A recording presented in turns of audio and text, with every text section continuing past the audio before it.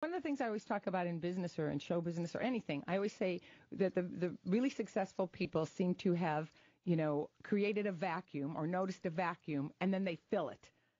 They are onto something in thinking like, other people might not know that this is what they need, but I'm going to create this vacuum, and then I'm going to fill it for them so that they go, oh, I can't live without this.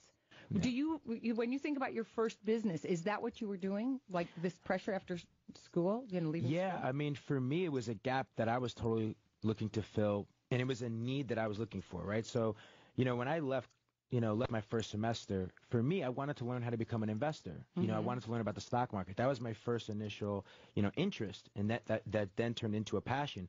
And I was looking for how I can find an online community where I can learn from other gurus that know how to trade and I know how to invest, that are sharing information on new, undervalued, undiscovered companies that can become the next Apple.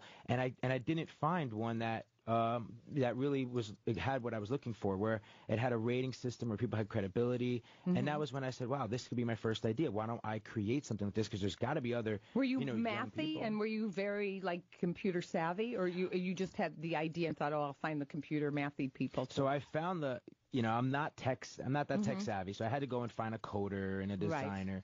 Right. I'm very good with numbers, very good with research, and just a hard worker.